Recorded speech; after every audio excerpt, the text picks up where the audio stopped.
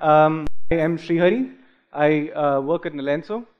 Um, we are a software cooperative based in Bangalore, and I really like working here. So today I'm here to share with you my experiences in building and instrumenting a Postgres cluster ourselves. And today I'm going to be telling you stories. One second, does this work? Oh no, it's cool. It's cool, I'll use the computer. So, yeah, I'm going to be telling you stories from the time we worked on building the Postgres cluster. Obviously, things didn't work and things failed miserably. So these are those stories, and I'll tell you what we've learned from them. So in each story, I'm going to tell you what really happened and what went bad, and I'll tell you what we did to get things up and running really quick, and then what the root cause was and how we dug into that, and how we learned from that and ensured that that doesn't happen again. But before I tell you these stories, it's essential to establish some context around why we built things the way we did. So the business is essentially that of an experimentation platform. So this is a microservice, a service that other services talk to. So it's consumers are machines, and machines can call us very fast, and they do. And what's important here is that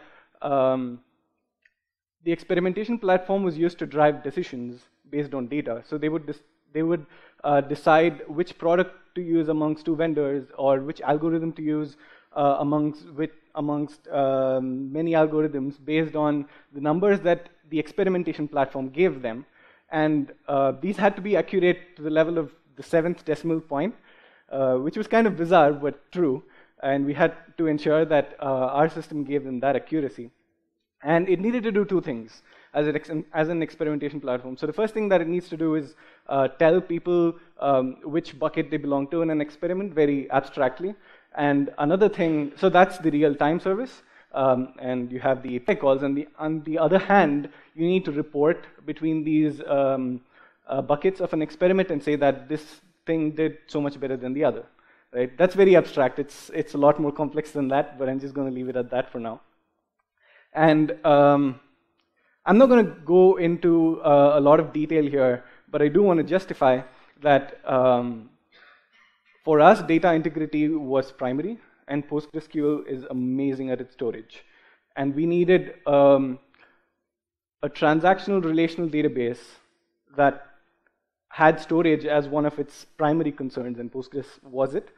And most of our requests to the database need to be under 5 milliseconds or so, and Postgres could give us that. And like I said, the reporting needs were such that we had to think about a medium-sized data warehouse, about a few TBs, and ensure that we could report over them. So this is what our numbers look like right now. So we have an SLA to say that most of the requests, 99.9% of them, have to be served under 10 milliseconds. And we have a transaction rate of around 4,500 per second. This is actually not something amazing or in the big data realm or anything, but I would say that this is very sizable for a real-time transactional database that is about 600 gigs long. And our biggest table, which we report on and write to quite often, is just above a billion rows. And all our databases run on EC2, on I2X large instances, so we have it backed up with provisioned IOPS. With that, I'm going to tell you my first story, which was in about February 2014. And this was us re-architecturing the system a bit and trying to understand what we can do to make it more resilient, right? So we sat down and we were looking at different solutions to enable high availability for Postgres. So here's the thing. We needed a read replica, right? Because we knew that we need live reports, which meant that the reporting machine needs to get the data just about the same time our transactional database also got it, which meant that we could use synchronous replication. So at this time, RDS did not have support for Postgres read replicas, right? So that was straight out of the picture. But there was another thing, right? That we couldn't be down for more than 5 seconds. And down, I mean that the service could not be down for more than 5 seconds, and it was bottlenecked at our DB. And so that meant that our DB cannot be down for more than 5 seconds. So this meant that we needed what was called automatic failovers, right? So now RDS has read replicas and it has multi-AZ failovers and such, but it still doesn't cut it because 5 seconds is too small even for RDS. So we needed that, and we knew in Postgres land there must be something that can help us here. So we looked into a few tools, right? And these were the tools that were there at the moment. So one of the more popular tools there was pgpool, right? And it did a lot of things, and that kind of scared us a bit. So being new to this, what we wanted to do was ensure that we had a firm grip on everything that was happening and a good control so that if anything goes wrong, we'll be able to like dig in and fix it. And pgpool did not give us that, right? It was so much abstraction that it posed a black box on us, and that was not acceptable. Bucardo did something slightly different. Actually, it did something quite different. So it did multi-master replication and asynchronous replication. We needed synchronous, so that was also out of the picture. But Rep Manager seemed like a win at the moment. So it did one thing, which is manage replication and do automatic failovers, and it seemed to do it well. And it's written by the second quadrant team, which is very respected in the PostgreSQL community. So we looked at it, and we were able to make it work. So this is what our cluster looked like at the moment, right? So we have Rep Manager daemons running on each machine. There's passwordless SSH access between all the Rep Manager daemons so that they can talk to each other. And we have a master DB and synchronous replication between the standbys. And Rep Manager maintains its own table inside, and this is sort of its list of nodes and their priorities and what their statuses are at the moment.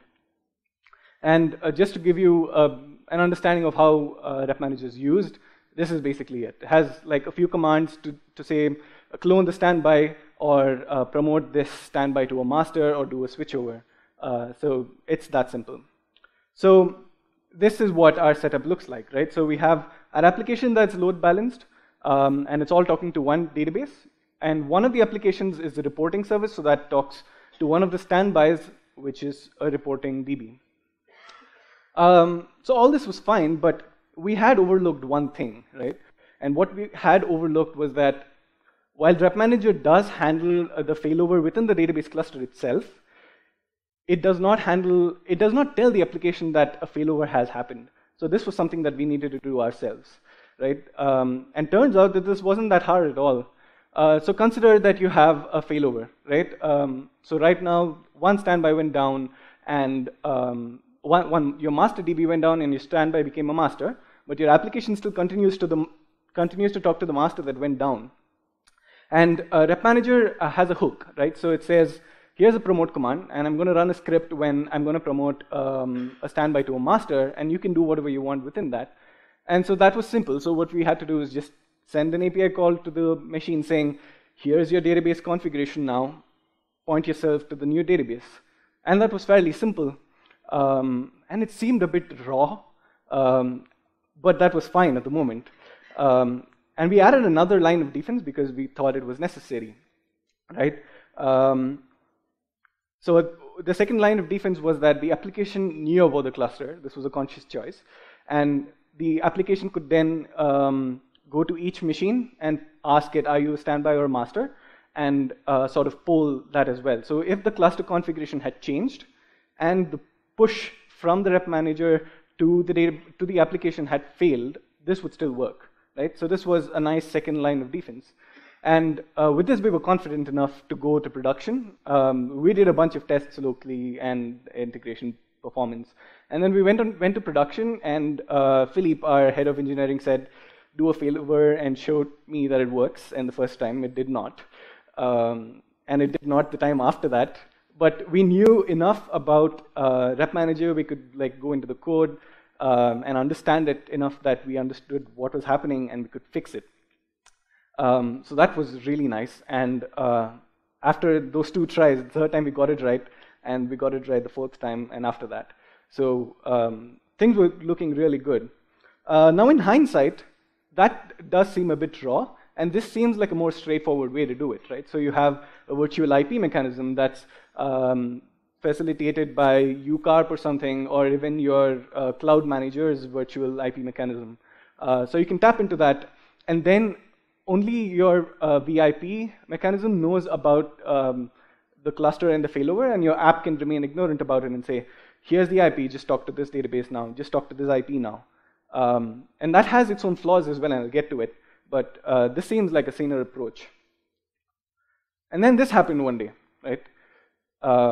We got a notification on our phones that, hey, your AWS machine went down. And we were like, shit, this is our master database, and we should do something about it. But we went and looked at our consoles, and turns out that we were fine. So a failover had happened, an actual disaster had occurred, and the application was talking to the right database, and everything was smooth. So this was our first success after setting all that up. So what have we learned from that? We've learned that Rep Manager works, right? And it does one thing, it does it well, and the code's surprisingly readable, just like Postgres, written by the same people, sort of. And we can use push-pull strategies or a virtual IP mechanism to do to handle the communication between the application and the cluster. And we should be aware of the fact that AWS can drop our boxes and maybe test that even. And you can also test your failovers rigorously. So what we did was we had a Vagrant setup, and we had a few tests that we would run locally and sort of randomly shut down a node and ensure that we sort of covering all kinds of failure scenarios. We had tests to run these things locally. We didn't go so far as to put this on CI, but I don't think that's impossible to do. And so with that, I'll tell you another story.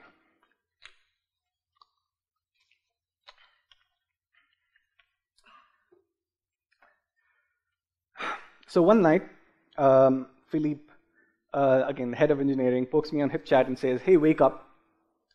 Your service is doing really bad. It's failing SLA, and you need to fix it immediately, right?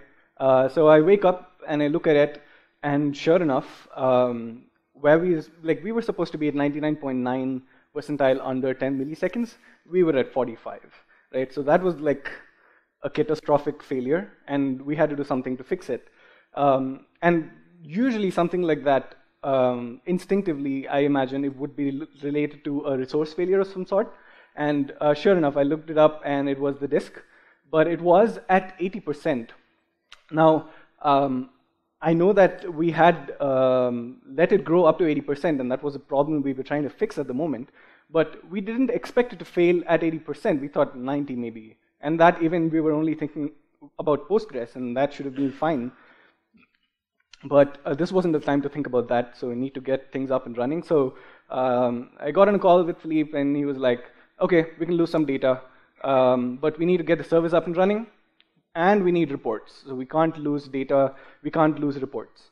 And this was actually not very difficult to handle at all, because we had a cluster, right? So what we see there are 4 databases that have the same data. Now, everything is at 80% because all the disks are the same size.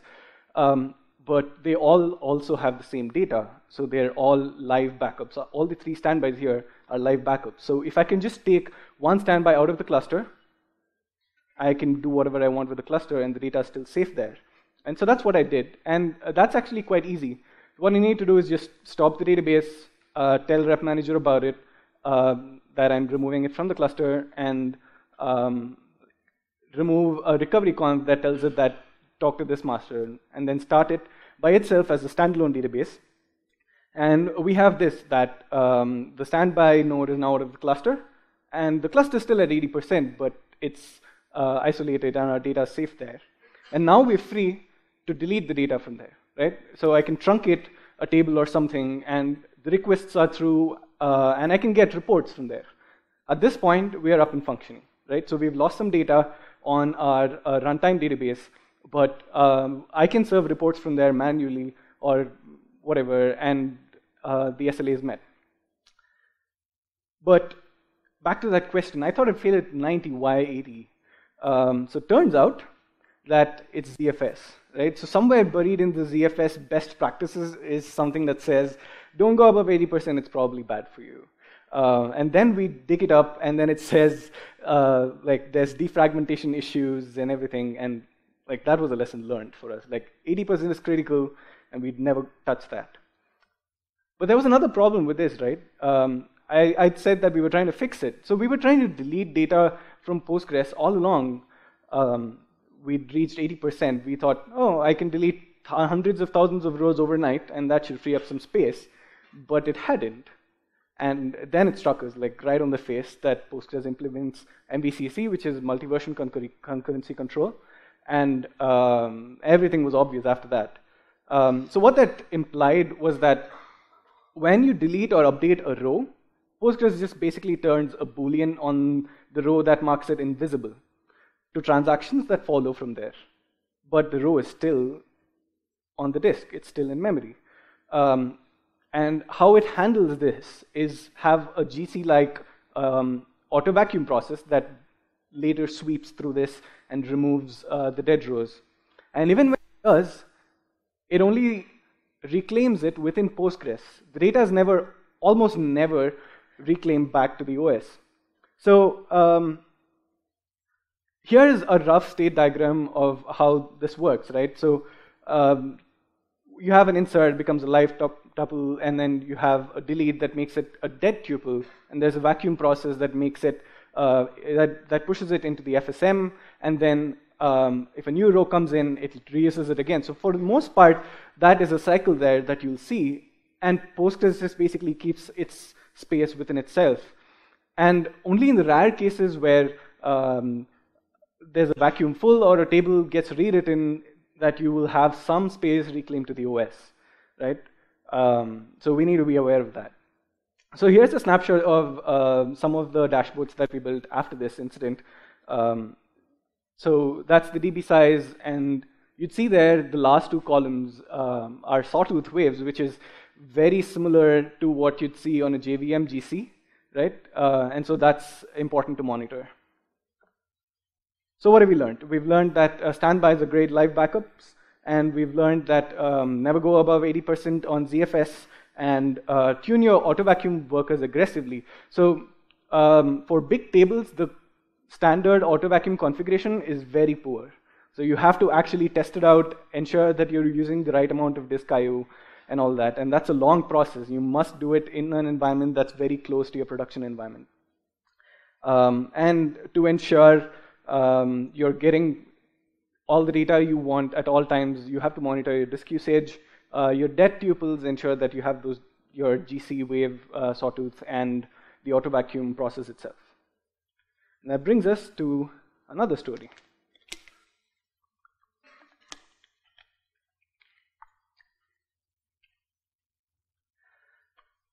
So at this point in time, our service was about a year in, or no, even lesser, like about 7-8 months. And it worked. So people wanted to use it more. So more people put up more experiments, and they wanted more reports. And so what we needed was a better reporting box, right? We only had 4 cores or something on our reporting box, and we needed to make it bigger. And so we had to do what would normally be considered a routine operation, where like add another row to your cluster, and that should be simple. And we had done it in the past for other instances where we had to add another standby, and everything was smooth so far.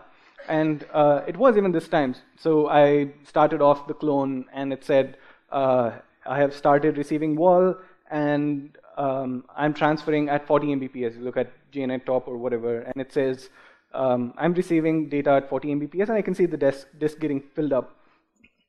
And at the rate, I thought that next morning when I wake up, maybe 5 to 6 hours later, it should be fine. Like I should have my new reporting box all caught up. So the next morning, I woke up to this, right? I see that requested wall segment has been removed. Okay, so I didn't understand this at the moment. I understood wall. Wall meant write-ahead logs, and I knew this had to do with the replication, but I didn't really piece them all together. So let's try to understand that just a bit. So when you start a clone, a rep manager by default runs a PG-based backup, right? So this is like a snapshot at some point. So if you run a PG dump, what it does, it takes a snapshot of your database at one point in time, and from there gives you the dump. So PG-based backup does something very similar. But what we have to keep in mind is that the database continues to get data while the backup is getting created, right? So that data that comes into the database while the new clone is happening is written to the wall, right? And this is how Postgres replication really works. It's just walls getting sent from the pgxlog directory of one machine to the other. And how this happens normally in a clone is that after the PG-based back completes, the wall recovery starts. And this is basically where the new standby starts streaming the wall data from the master. And it can't start up until it has, the database can't start up until it has fully caught up with master. So what we had done that previous night was somehow overflown that wall, right? So there's a limit to how much data you can keep in your pgxlog. And we had set that using a wall keep segments configuration to about 8 gigs, because that was more or less the amount of data that we got in a day. And turns out last night we had gone beyond 8 gigs of data. And that wasn't high enough, and it had overflown, and then the standby was looking for some data on the master, which didn't exist anymore. But what we had there was a 600 gig database almost, that was almost caught up to the master, and like about 10 gigs or something missing. And Rep Manager had this rsync only option, which meant that like I can just sync the files, and I was like, okay, the rest of the 10 gigs should be easy to transfer over. And I waited for 2 hours, 3, and it didn't happen. And it was, I could still see 100% CPU and nothing on the network. And digging a little deeper, what I saw was that it was doing an rsync of the entire data directory, right? It can't do just the wall. And it was running a checksum on every file, right? So it has to do a checksum on every single file of all the 600 gigs before it can tell that this is the data I need to transfer. So that basic, and then I look in the Rep Manager docs somewhere, and it says, this might not essentially be faster than doing a fresh base backup. And so that's what I did, right? I made the 8 gigs 80 gigs, so it could hold like 10 days data or whatever. And so I restarted the clone, and given a light traffic day, everything would work just fine. And it did. But how do we ensure that this doesn't happen again? Turns out this is fairly standard practice, almost. So there is a concept of wall archiving. So what you do is, as you receive walls, you send them to another box altogether, right? And you call it the wall archive. And Postgres has a way for you to say that this is how I get wall data from an archive. And what it does is, if it can't get the data from master, it'll try to get it from the archive, right? And that was as simple as that. There's another way to do this, which I found more recently, and that you can just pass a flag to PG-based backup, and it will stream the wall data as it comes in parallelly. So this implies that you lose one more slot where you can add a standby, but in the scheme of things, that's rather cheap. And this is present since Postgres 9.2, so it's a really neat option. There are downsides to this as well, and I can talk about them later. But yet another way, and a way that we use often, is to use file system backups. So we use ZFS on production, and we take snapshots and send them incrementally to a backup machine. This is very fast and cheap, and there's no reason why I wouldn't do it, or anyone shouldn't do it. And ZFS send tends to be a little faster than PG-based backup. So if PG-based backup completes in 6 hours, this will finish in 5.5 or so.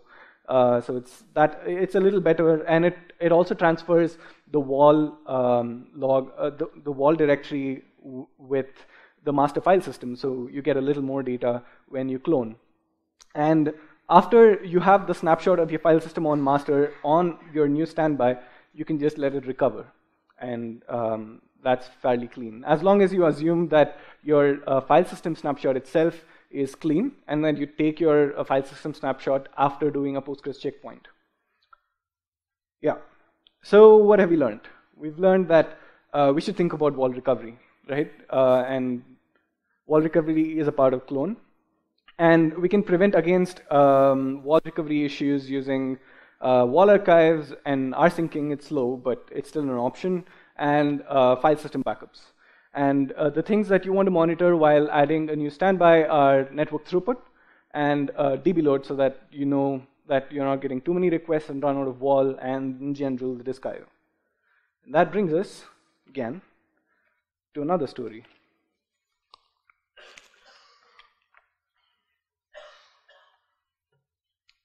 So this was one of the stories where the issue was not that difficult to understand, but was more difficult to fix. So we had a bunch of 500s on our reporting service, and people were trying to get reports, and we were not able to give it to them. And we had to manually run reports and give it to them. That was bad. But looking in the logs, that's the error that Postgres throws. It says conflict with recovery, right? And we kind of knew this, and we kind of knew how to protect it, but not really. Like, we hadn't encountered this issue as deeply as we did then. So we were like, okay, they're running too many queries. So let's try to understand this a bit. So the master database is going to get small transactions, right? So basically scattered reads and writes. But the reporting database gets a long queries, so reports that run for 10 minutes or something. Excuse me. So while a report is running, the wall recovery is also happening at the same time, right? So consider the scenario of, say, this is April. You're getting reports for April, right? And say you're running a report query for this month, and the master also is receiving requests that is changing the data for April, right? So it's not that Postgres can't have writes. That's what MVCC is about. Like, you can read in parallel as writes happen, and that's fine.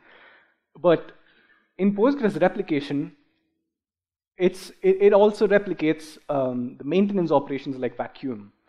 So basically, the wall there also contains the information necessary to remove rows from under the query, right? So that is not acceptable.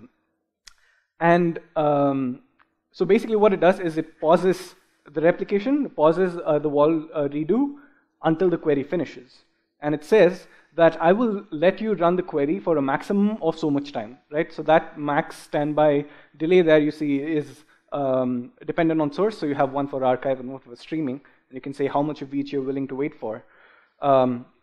So when it goes beyond that, what it does, it says, nope, you can't run anymore. I can't let you fall back. I will cancel you. So that's the error that we get when it does that, and it says canceling statement because you're conflicting with recovery. And so that goes into the opposite state, right, where your reporting service is shut off and the wall redo continues. So if you try to connect to your database then, it will refuse the connection and say that the database system is in recovery mode, you need to wait. And so this was what was happening, and we need to fix it really quick, and also fix it forever, but the immediate fix was to increase the delay, right?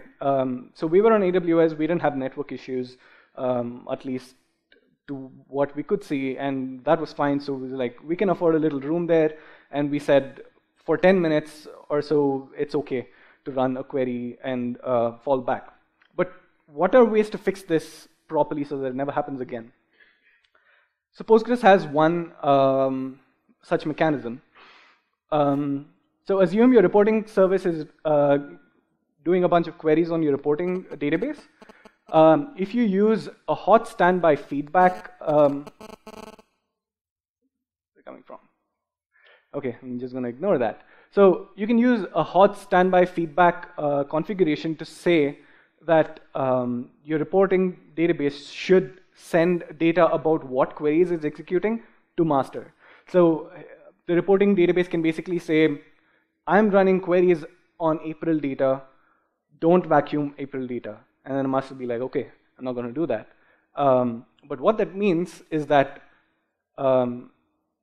it will not send wall data for that, and you can run your queries, and that works fine, but you don't basically run vacuum on those rows. That means that your database will bloat, right? So you don't clean up. And we were having issues with our purging, and so that was not really an option. We had enough bloat already, and so we had to look at another way to solve this. And one of the ways to solve this is to usually make the report queries themselves faster. And we did a bunch of query optimizations. I'm not going to go into that. But a few questions came back to us, right? And we were like, why aren't we doing partitioning? Why aren't we using a star schema for our reporting database? Isn't that how you do reports normally? And we can't, right? So if we need live reports, if we need synchronous replication, and Postgres does, Postgres sends you binary data, you don't really have much room there, right? You have to use the same schema as you do in master. And that was an option that we refused to take because the API service was critical, and we could not afford to change the transactional schema, right? There are other ways to do this now, and I'll talk to you about that in just a bit. But while you can't change Postgres replication, you can change what's around the database, right? So you change the hardware, or you change the file system. So that's what we did. We made it a bigger box, right? Like you can take the same database, it gets the same data, but you make it faster from under it. So your reporting databases do large, like chunky I/O, so you can optimize for that. So higher IOPS definitely helps. The other thing was ZFS record size, right? In a transactional database, you want your file system record size and your database record size to sort of match. So for Postgres, it's about 8 KB, and so we tuned our ZFS to say you can write 8 KB records. So our OLTP is totally fine. But on reporting, like reading 8 KB at once is super slow, where we want to be reading gigabytes of data. So we changed that to about 1 MB, and it was already 30 times faster, right? So that really solved most of our problems right there. And of course, like if you're running 10-minute long queries on a single database, that's going to take up a core, and so more cores really help. So what have we learned from here? We've learned that your queries might be canceled, so handle that. Don't throw 500s to your clients. And you can apply back pressure. It's an option, but you might not want to do that if it causes too much bloat. And you can't use different schemas, maybe. And you can change the file system and hardware around Postgres without affecting replication. And those are some things that you can monitor to ensure that that doesn't happen. Too bad we don't have a projector cluster.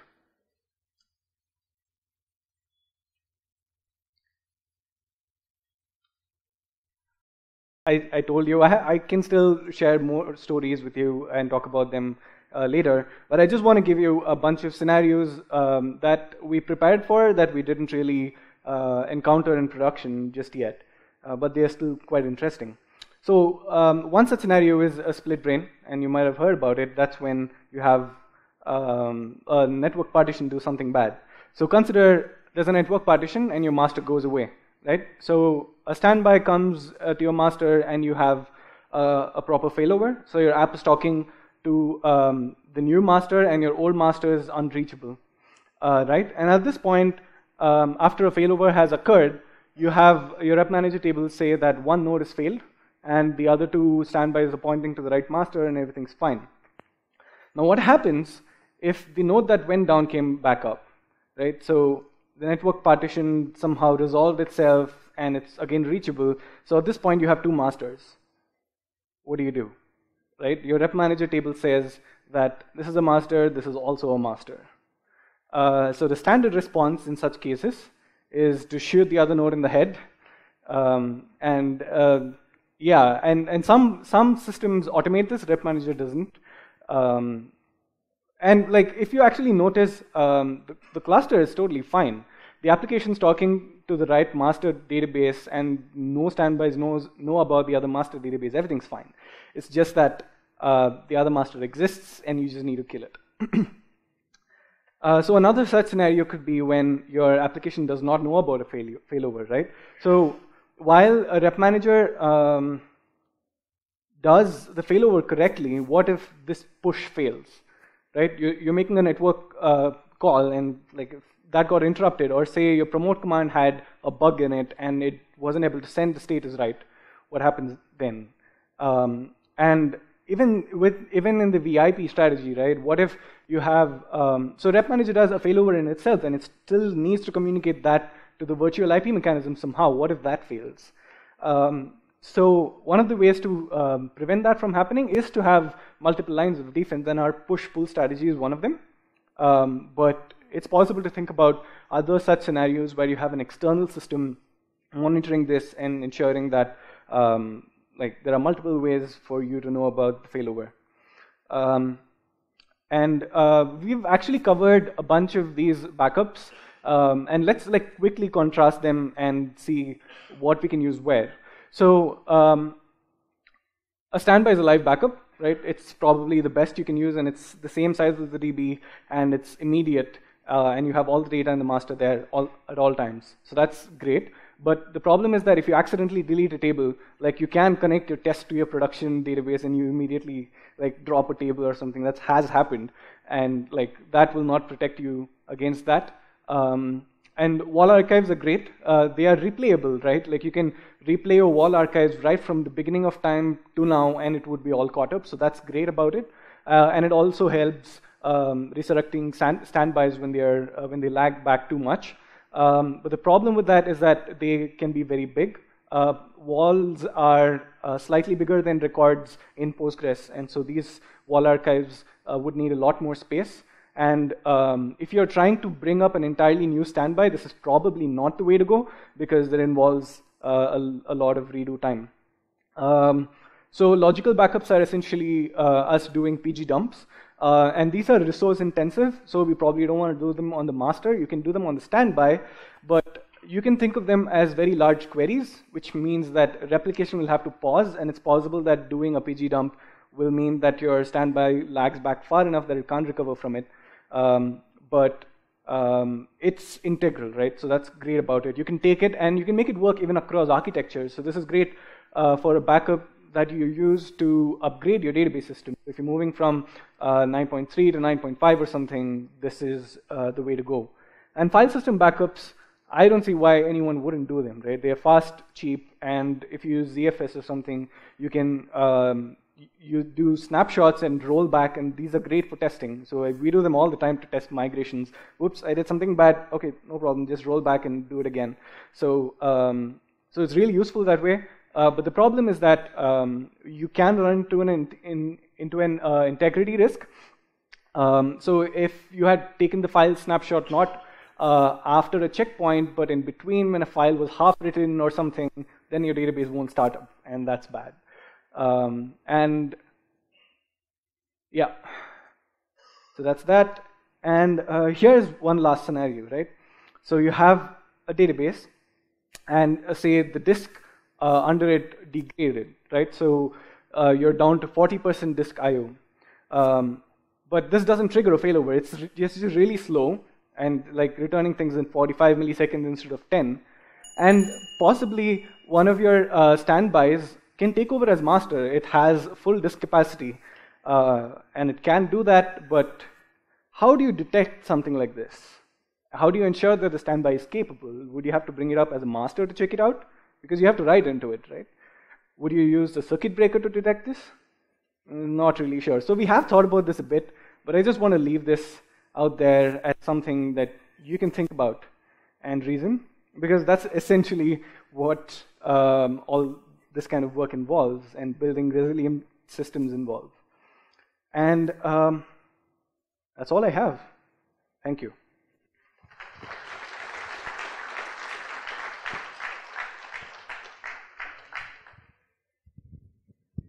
Thanks. Very interesting talk. Thanks. In fact, I really like it because I went through some of these phases myself. I want to ask a couple of questions. One is about the file system backup. You said it can get into integrity issues. I want to know, like, why would that happen? So if you didn't take a checkpoint before you took a file system backup, it's possible that Postgres had not written something fully in or something. Yeah, you could do PG start backup, and then after that you can do rsync backup. Sorry? You can do a PG start back, and then do an rsync. It will work fine, right? So when you do PG start backup, I think. Oh, right. Yeah. You can recover after an rsync, but the file system backup then by itself is like didn't work, right? You have to get around. You have to fix it using an rsync. No, I'm saying that when you do a file system backup, take the whole file system backup, either using rsync or you do whatever ZFS thing you're doing. You're right. So if you do a PG start backup before you start the process, I'm assuming that it will become consistent, and then you can do that as long as you take a checkpoint before you start the backup. Before you do a snapshot, you're clean. Yeah, that's what I'm saying. I don't think you will get an integrity if you. Yeah, but we have taken snapshots without doing checkpoints in the past, and we have encountered these issues. Okay. Yeah. The other thing I wanted to ask you is about the bloat issue with hot standby feedback. I didn't understand why would that happen. So what the hot standby feedback does is it says don't clean the data, right? So that it doesn't remove rows from under it while it's running queries. So if it says don't remove the data, it says don't vacuum this data. Not running vacuum causes bloat. No, that's only for some period of time, right? Only for the 10 seconds or 10 minutes. That is true, but think about reports running all the time. Right, which is the case. People keep running reports one after the other, and this can quickly add up, right? So one query runs after the other, like an April query, and then there's a March thing running somewhere there, and it quickly adds up. Yeah, thanks. No problem. Hi, here. Hi. Thank you. It was wonderful.